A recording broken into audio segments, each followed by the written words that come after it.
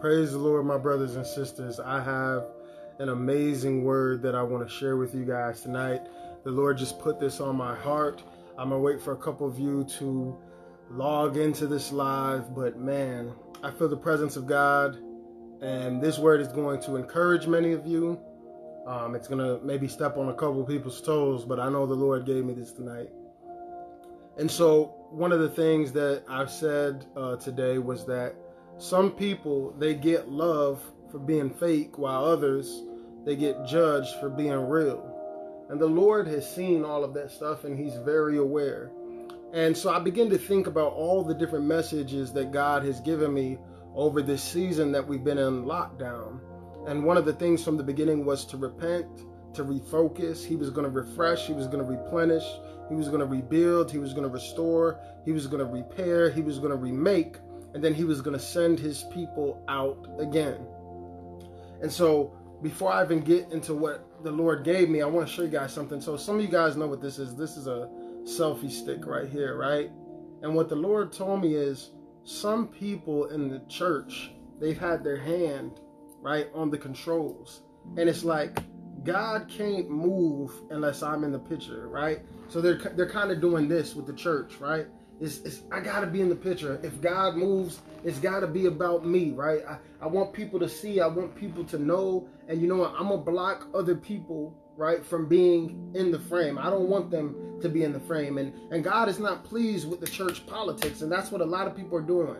Instead of putting God at the center and putting the focus on God, it's no, look at me. I gotta be at the center. And if anybody else comes in, I don't care if they're anointed. I don't care if God can use them. If it's not me, then they're not going to fit in this little box. And then here's also the problem, is that they try to fit God inside of this little box. And God is so much bigger and so much greater than their little box. And so they put God, look at this box, if you really look at it, right?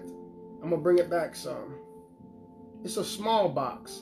And the only thing that can fit in this box is my brain. The only thing that can fit in this box is my ideas.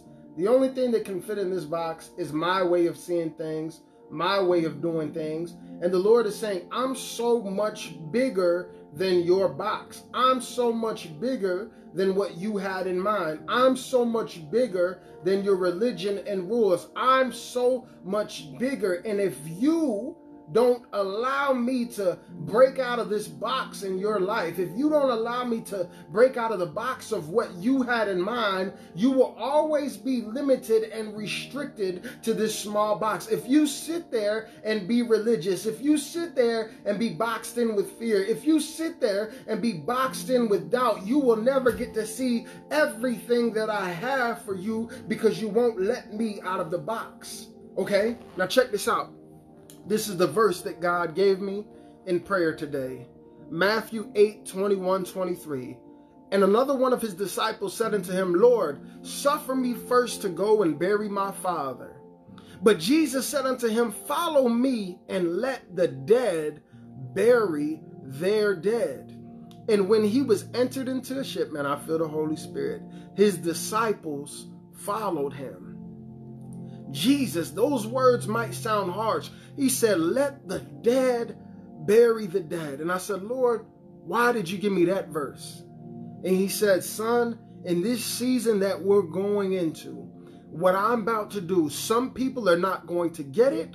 Some people are not going to like it. Some people are not going to be willing to move when I say move. Some people are not going to surrender when I say surrender. And so they are dead spiritually. He said, look, stop wrestling with dead things and dead people that hold you back from what I'm trying to do. It's not saying forget the dead and the spiritually dead and those who are not saved, but the ones in the church. This is talking about saved folks, people who follow God. He said, stop messing with the dead folks. Let the dead bury the dead. Stop arguing with them. Stop trying to prove yourself to them. Stop trying to get on their side. Stop trying to get in the cliques in the church. Stop trying to navigate the church politics, hoping that you'll get an opportunity to use your gift, hoping that you'll get an opportunity to serve. The Lord says, let the dead bury the dead and follow me. Whatever I told you to do, you do it. Whatever I told you to be, you be it. Wherever I told you to go, you go. So stop sitting there trying to convince dead folks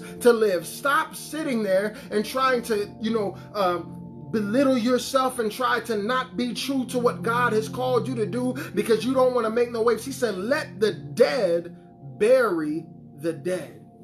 Now, this also is going to apply to some of you with relationships.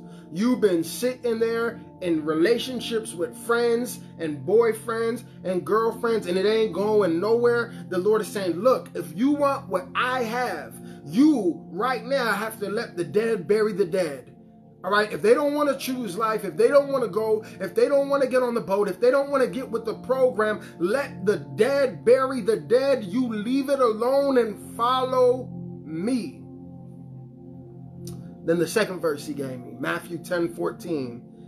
He said, and whosoever shall not receive you, nor hear your words, when ye depart out of the house or city, shake off the dust of your feet. And let me tell you something.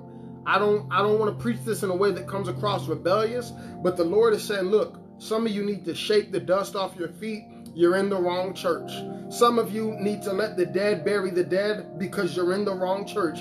They're not getting with the move of God. They're not getting with the flow of God. They're not getting with the program of God. God allowed this season right here for the church to repent because he's trying to correct some things. And some people are going to go and do the same old stuff that they've been doing. They're going to get in the way of the move of God with their religious mindsets. They're going to box them in. Remember what I showed you at the beginning of the video. The only thing that can fit in this little box right here is my mind.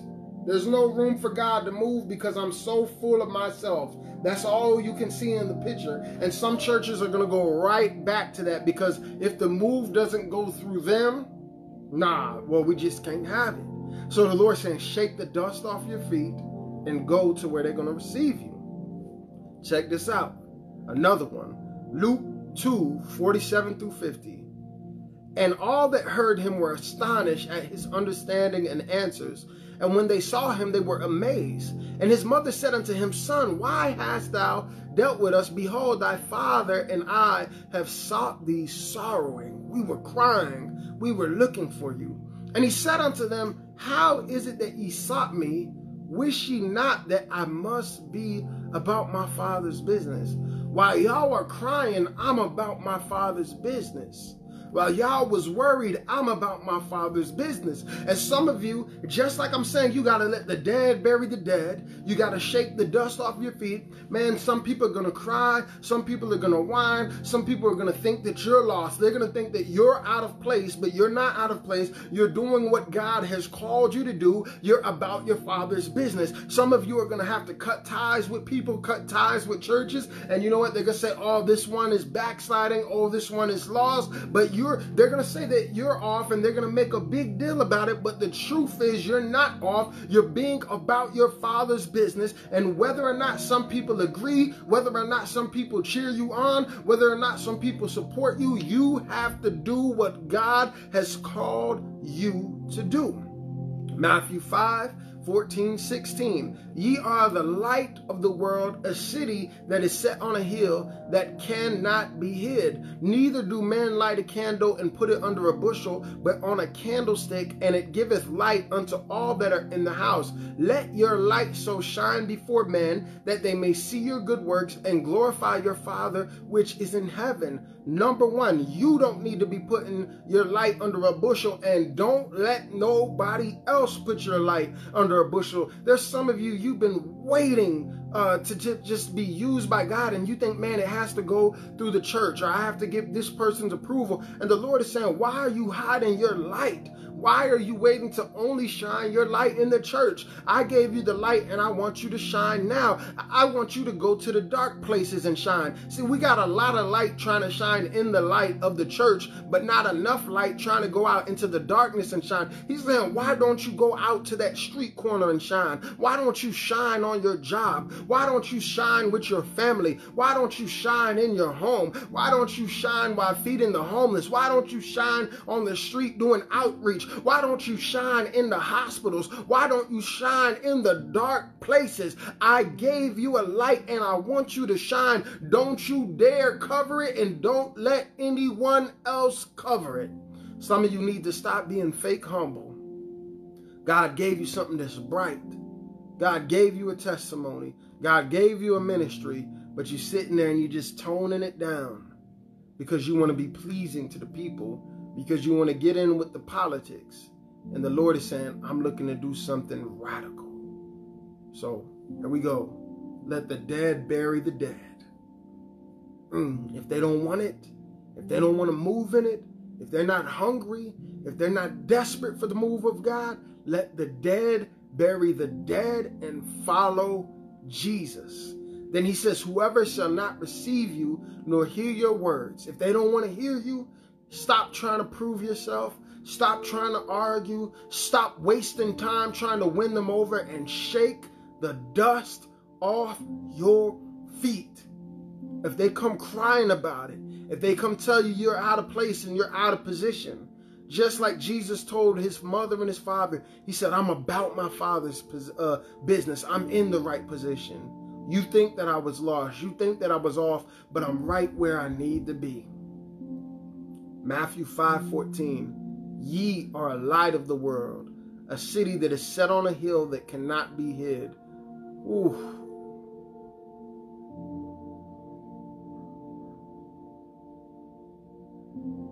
Don't tone down your light for nobody.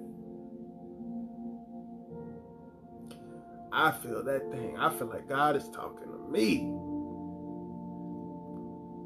Don't tone down your light for anybody. Man, I feel the Holy Ghost strong. The Lord says, I want you to shine. I made you to shine. I made you to be a reflection of me.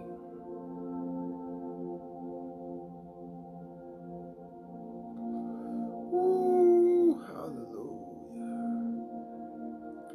1 Peter 4:14-19 lets us know that judgment begins at the house of God.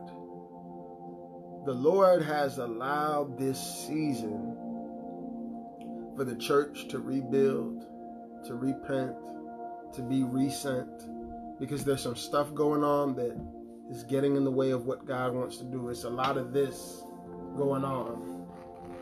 It's all about me. There's no room for nobody else. It's just me and my crew, me and my clique. That's all that can fit in here. And we made this little box, and if you don't fit in our little box, then you know what, we just can't use you. And the Lord is saying, I'm bigger than your box. I'm bigger than your organization. I'm bigger than what you had in mind. And if you don't get with the program, you are going to miss it. Some people, unfortunately, they're going to come out of this COVID-19 thing and go right back to how they was doing church. Oh, man, I can see it clear as day. It's about to be so beautiful when we come out of this. But the sad part of it, there's going to be so many people in the church who are bitter because they couldn't get over themselves. I've been saying this for the last couple weeks. Many people have a relationship with church, but not a relationship with God. They've got a relationship with the pastor. They've got a relationship with the choir. They're clicked up, and they think because they're clicked up with the pastor and they're clicked up in the church that they're right with God. And the Lord says, just because you're right with the pastor doesn't mean that you're right with me. Just because you're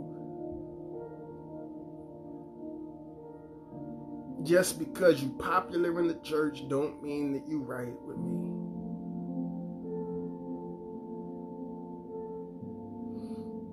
Oh, thank you, Jesus. We worship you right now. We love you, Jesus. We love you, Jesus. Oh, we love you, Jesus. Lord, right now, forgive us, Father, if we've boxed you in. That's what I feel in my spirit. Every individual that is watching this live, forgive us, Lord, if we've boxed you in. Forgive us, Lord, if we've limited you. Forgive us, Lord, if we've gotten in the way of how you want to move and what you want to do because we've been leaning to our own understanding, or because we've been trying to please people, or because we've been trying to fit in, Lord God. Forgive us. Forgive us, Lord, right now in the name of Jesus. Help us to flow in you. Help us to surrender to your will. Help us to be sensitive in the spirit, Lord, that we can hear from you.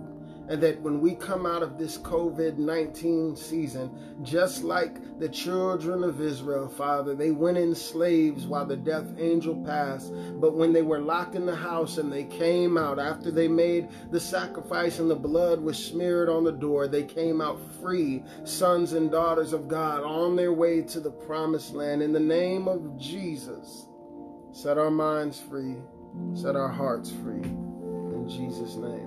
I love you guys. Be blessed. Have a wonderful evening in Jesus' name.